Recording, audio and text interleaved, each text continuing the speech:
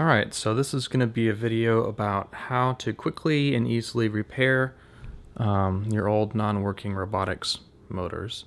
So if you're like me, this was one of your favorite toys back in the 80s, and maybe you've bought some on eBay, or maybe you've taken yours out of the attic and discovered that when you plug in your motors, they've stopped working.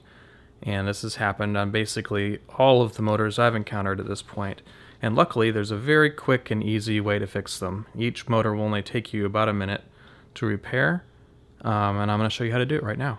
So the first thing you want to do is there are two sides of the motor that have sort of screws on them. You want the side that doesn't have the actual driving sort of attachment on it. You want the other side. And so get you a screwdriver and open it up. I'm going to try and do all this on the camera here, but obviously it's awkward trying to work on anything with the camera in the way, but we'll see how we do here.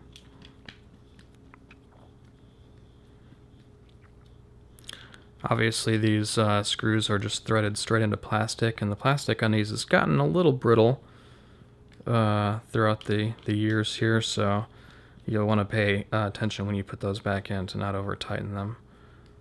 Just barely tight. They're not going to come out. And if they do, it's easy to screw them back in. Much better than stripping or cracking the plastic. Alright, so you just pop this off, and on the inside here, get my camera to focus, you can see we got the motor here, and we got the driving gear. Now this little driving gear is on a shaft, and if you pull the shaft out, you'll have to open up the other side to put the shaft back in, make sure realign that gear on the other side. So don't pull the shaft out. Luckily you don't need to. All you got to do. Now I wanted to show you, I should have done this in the beginning. This motor is non-working. So you can see how that ought to be turning there. But they all have the same problem. I've done a bunch of these. What's happened is the brushes have corroded.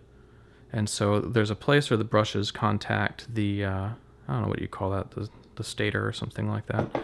And they always, without fail, have corroded. So keeping your fingers sort of on that shaft, get a little bit of contact cleaner. This is the kind I recommend because this also has, it cleans contacts but also has a little bit of lubricant in it. So you're not just leaving the whole thing stripped of lubricant there. And just a little spray right there. You can kind of see where I'm doing it right there. And that's it. Now, it may not work immediately when you plug it in. We're going to turn it on here and then kind of start turning that. Oh, there it goes. Alright, so you turn that until it starts going, and then, sorry, my camera doesn't focus that good. Let it roll. Now remember to keep your thumb on that little shaft there, or else it'll fly out and you'll have to open the other side. But kind of go backwards and forwards here. And what's happening there is it's just cleaning off those contact points.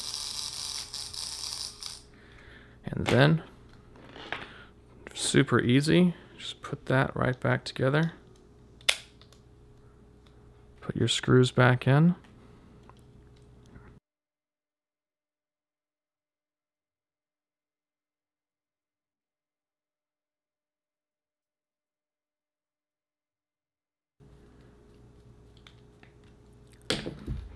And there you go.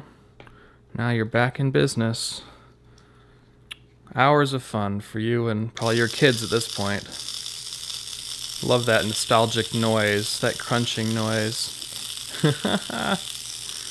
Love these things. Anyway, there you go. How to repair your Robotix motors, quick and easy.